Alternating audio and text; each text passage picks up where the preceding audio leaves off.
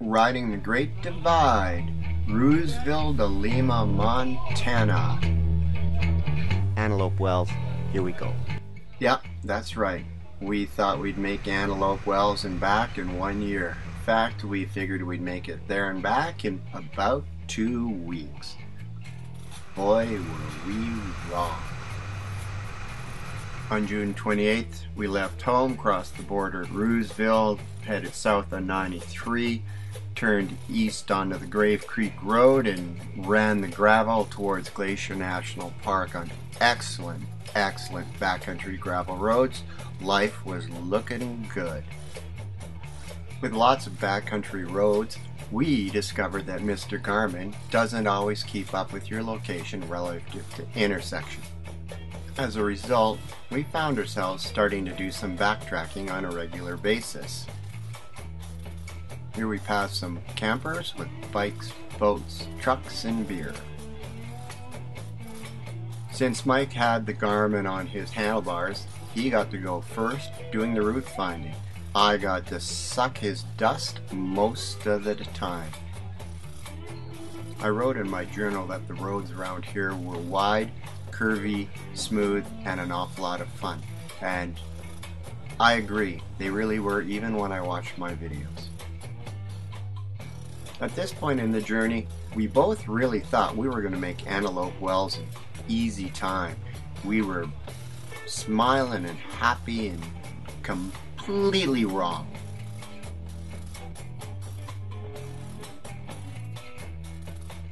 The area suffered a number of forest fires in August of 2015, and I have no idea if these routes still exist and whether or not these roads still look like this now.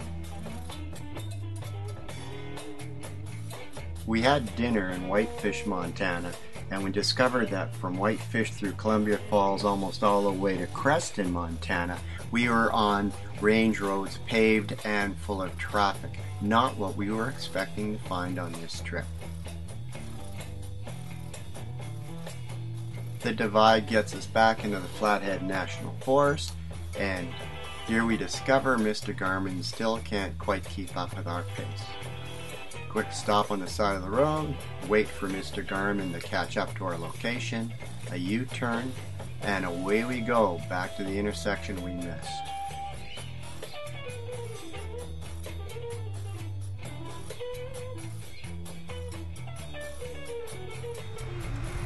As we traveled up this logging road, we were looking for a pullout where we could set up camp and have a nice quiet sleep. We were very successful, and this is about where we spent our first night on the road.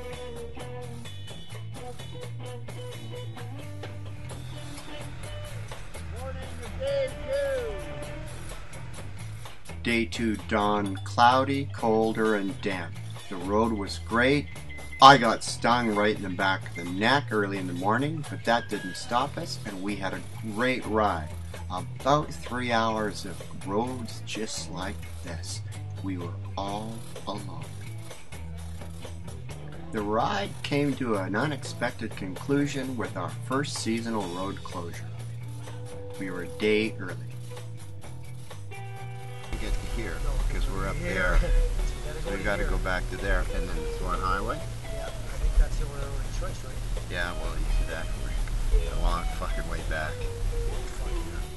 So the closed gate right near Fatty Creek meant we had to backtrack across Fatty Creek Road and get on to number 8. We ended up going through Ovando, and we've been through there a few years before, and ended up going over Huckleberry Pass and Lincoln as well.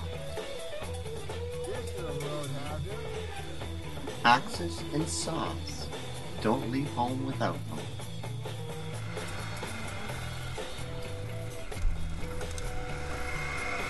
The road continued to be in good shape and well used as we climbed up the mountains into the backcountry.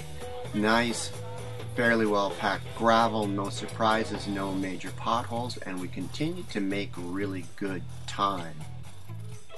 As we climbed higher, the forest got thinner, the road got less well used and a little bit rougher. You had to keep your eyes open for obstructions above and below. Occasionally we hit stretches of road that reminded me of the Upper Elk Valley in the region where we're from. This next bit's on the Rimini alternate, and we hope to use this to get past Helena and cut a few miles off the road. Unfortunately, right near the end, we were met by a closed gate and we had to backtrack all the way back to highway number 12, take the main route into Helena. This is all filmed in real time. Give some consideration to taking a hard right and wondering which tree is going to stop and fall first.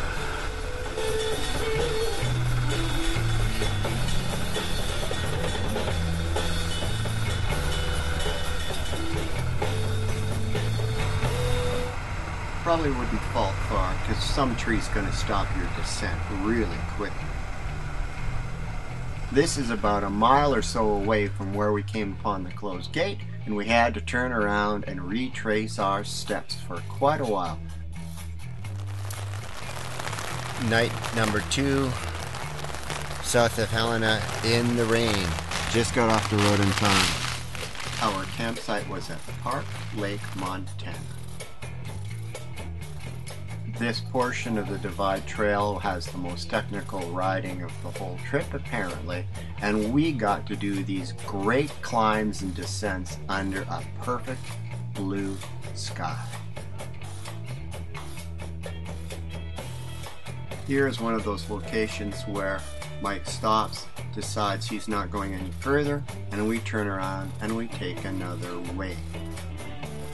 It was a good choice, as this particular shortcut ended in one heck of a large boulder field at the other end.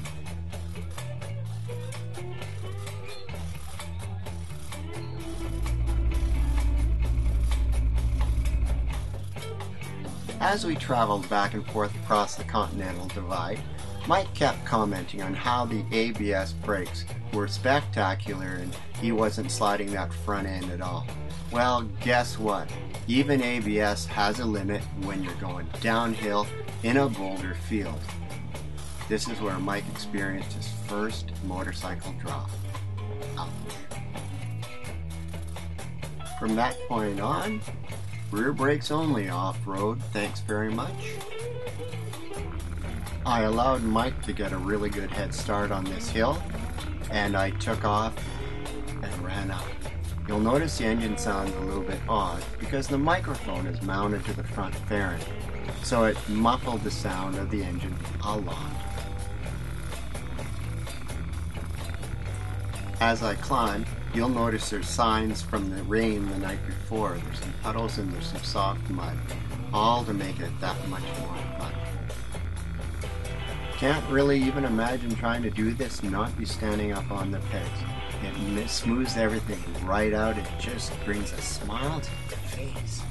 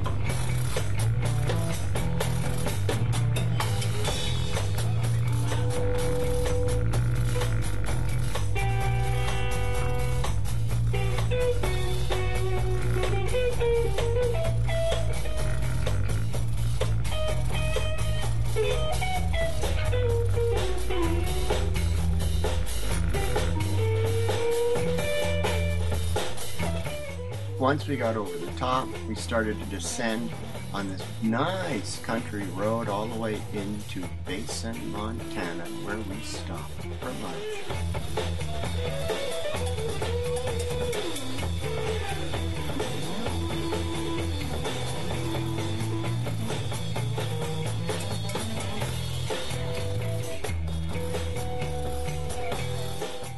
Here's a view of the Silver Saddle Cafe in Basin, Montana, and my leaking front fork. Here we are on the I-15 alternate, a rail bed that parallels the highway. Look at that cave-in. I'd hate to hit that.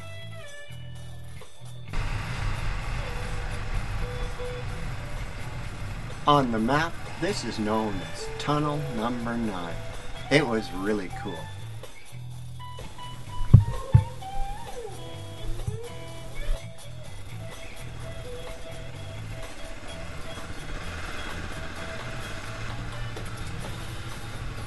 Like a scene from The Walking Dead.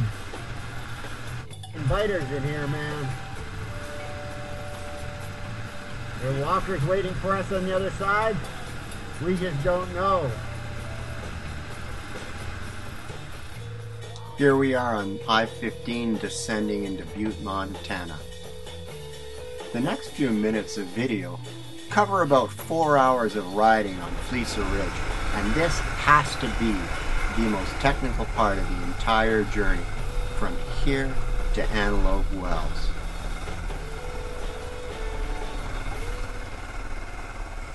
If we'd actually read the map before we started, we might have taken the alternate route. However, really, maybe we would have been dumb enough to try this anyway.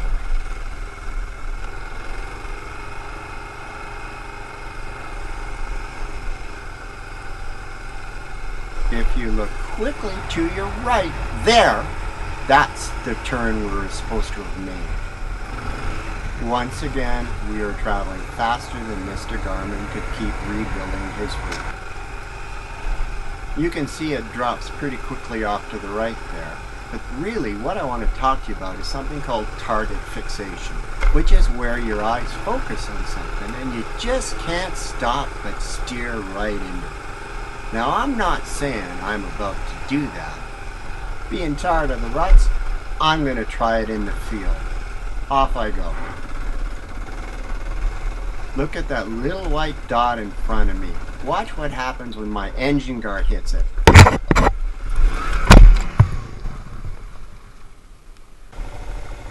So, this is the trail we were supposed to have gone on. The map addenda actually says the fence has fallen down and you can't see it.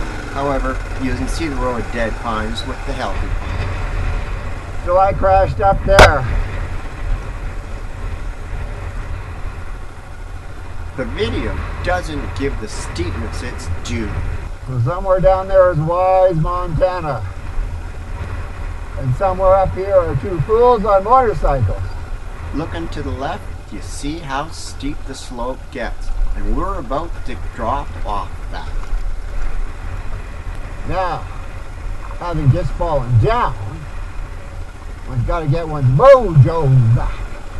At some point in this journey, on this soft, clayey, shale-like surface, we've passed the point of no return, where it's just too steep to try and climb up if you could even turn around in the sage. It took us over 3 hours to cover this last quarter mile dropping down the slope.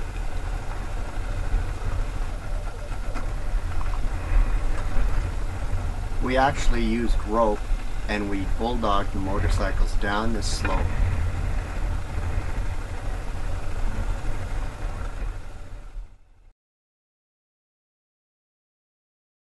Okay, Mike, what was the name of that hill we were on today?